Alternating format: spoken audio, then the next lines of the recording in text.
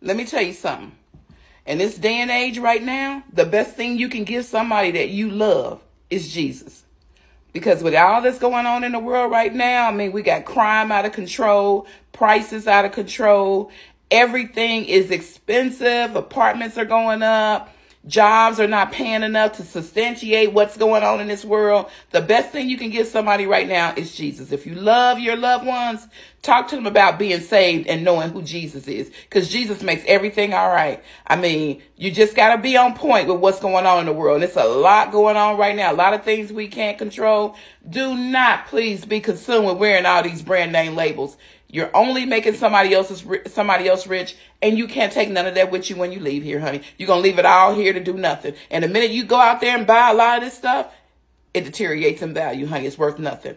Get on point with what's important. Don't get so materialistic that you forget